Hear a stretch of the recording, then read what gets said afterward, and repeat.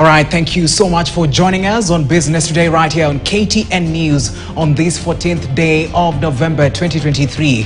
My name is Kelvin Nyakundi. Now today we have a lot lined up for you. We'll be talking about fintech mobility, and joining us is going to be someone from Dai Limited Express, and his name is Abedi Mungai, who is going to be just speaking to us about how this application is helping drivers and also car owners in order for them to access finances, in order for them to get car financing. And also after that, we're also going to be talking about technology in hearing. We'll be speaking to Nova Limited. We'll be having a beneficiary from this Nova Limited and also the owners of this particular company coming to just speak to us about what hearing aid is looking at in terms of innovations, in terms of improvements, and also in terms of trying to get into the market and helping people who have an hearing problem. All right, now before we get to all that, let us look at some of the market update.